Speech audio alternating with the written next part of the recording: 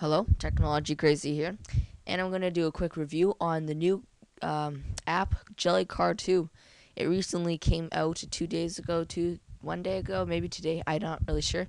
But I was looking through the App Store and I saw it, so I got it obviously, and I'm going to do a quick review. Now, the thing about my screen recorder, it doesn't record games very well, so I apologize for the quality.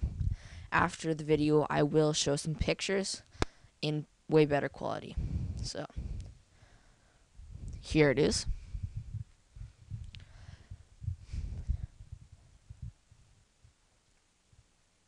So it looks exactly like the beginning one.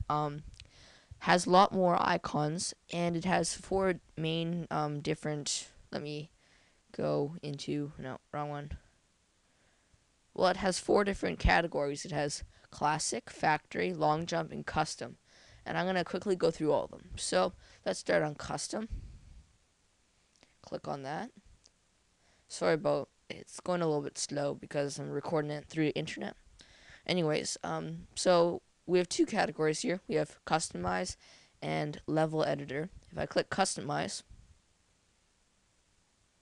and there, I can choose my color of my car, or basically my car, and I can change the wheels, and I can make it like however I want.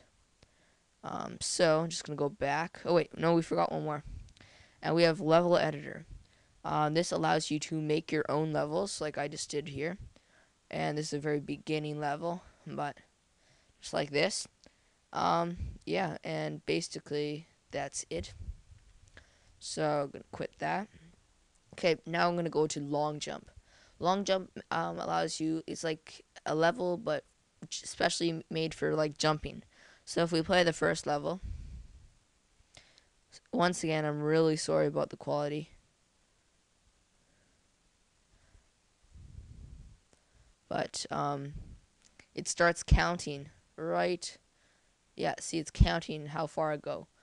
And basically you try to get the farthest you can. There's also something called factory. If I start that, and you want to like change the one it falls in. So for this one, I would have to go change the top one there and that one right there to make it go into the right one. And see, and then you just have to. It gets harder and harder. Anyways, let's exit that. And of course, you have classic mode. And just like the other one, it has easy, normal, and hard. And it's pretty self-explanatory. I completed all these, so it has a flag. But if I played one of them, like this one, um, I can play it. Now you might notice that there's two little categories or little buttons on the bottom of your screen. Those are for special powers. Now this is the big difference between Jellycar 2 and Jellycar 1. For example, I'll show you this one right here. Basically, there's two categories. One's balloon and one's I don't know what it is. It's a tire sort of thing that allows you to go upside down on objects, drive upside down. So I'm gonna click on this, and it starts timing me, and I can go on the bottom of this house here, and I won't fall off. And of course, I can stop it, and then my time stops. And for example, I can go on this, and then that's how you would do it. And you go on, and once you get a balloon, it's the exact same sort of thing, but the balloon makes you float. Highly suggest getting this. It's really, really cool.